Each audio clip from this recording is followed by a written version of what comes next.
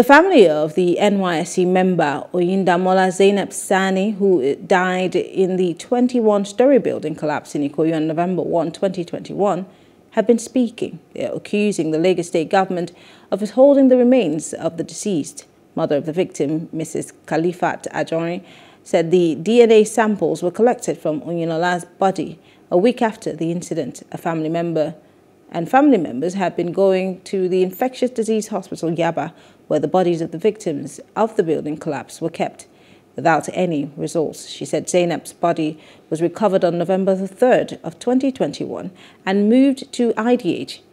Her brother was asked to provide samples for the DNA test so they wouldn't give them to someone else, and it was done. They had been going to IDH, but they have refused to give them the body. All this is according to her.